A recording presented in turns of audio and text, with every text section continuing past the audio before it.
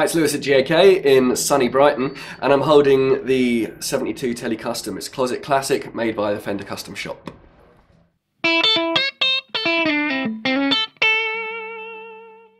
Right, so this guitar is a closet classic, which means it's not quite a relic. It doesn't have any of the paint missing or anything. It's just got a slightly dulled finish. So what they're trying to emulate is a guitar that's just been sitting in the case maybe for a fair few years. It's been looked after really well, not played much, so it's in absolute great nick, just a little bit of classy aging.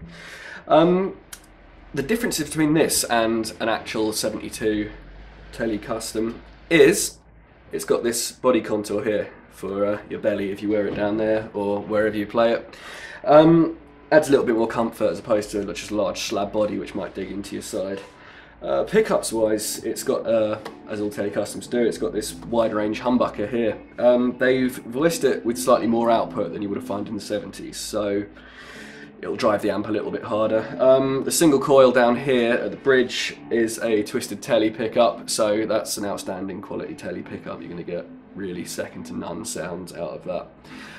Neck-wise, it's a 69 era kind of U-shaped neck, and it's got a 9.5 inch radius, so it's not the most curved thing Fender do, but I mean it's not as flat as Gibson.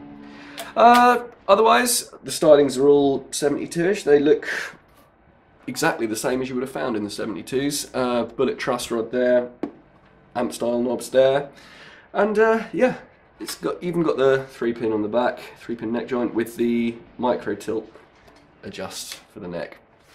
Okay, now let's hear that Twisted Tele pickup at the bridge.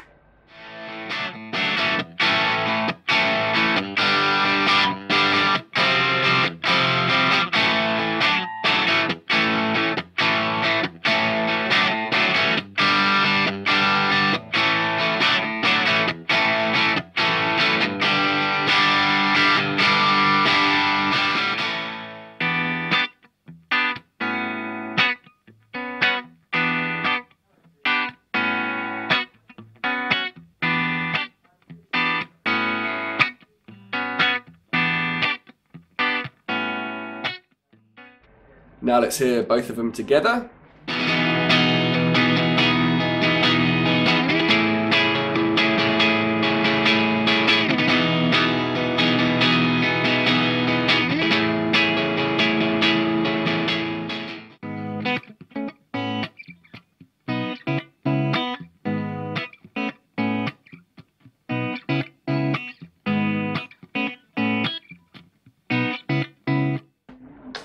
And finally, let's hear this wide range humbucker at the neck.